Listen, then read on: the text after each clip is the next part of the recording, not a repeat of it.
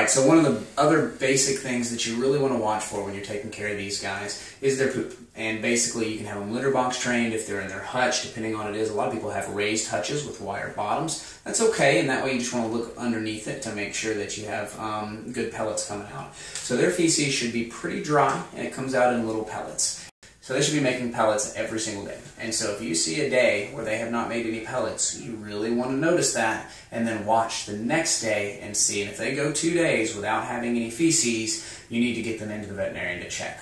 The other side of that is diarrhea. And when they have diarrhea, it's generally not liquid with these guys. It's generally a soft, very sticky mess. Sometimes you'll see it stuck to the fur on their backside, and that can also be a sign of some issues going on. So they can have an infection inside their intestines called enteritis. They could have a blockage going on, that bezoar that we talked about, where they can get basically the hairball or the plant matter ball in their stomach, and then just some of the liquids can get passed, and so they have very liquidy feces that comes out.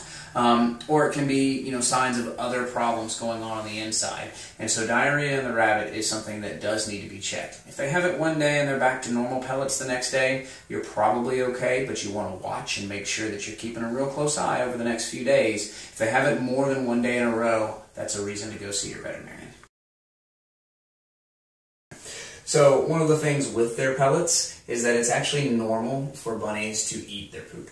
The fancy term is coprophagia, and it is something they do in the wild.